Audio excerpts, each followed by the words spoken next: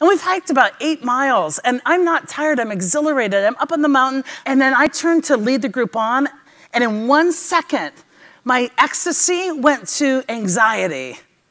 I'm like, I love this job. I looked ahead, there's something squiggly on the path. I go, I hate this damn job. I can't believe they make me do this crap.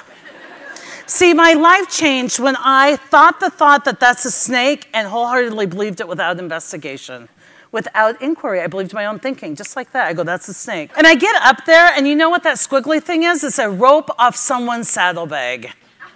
What caused my stress? My reality or believing everything I think?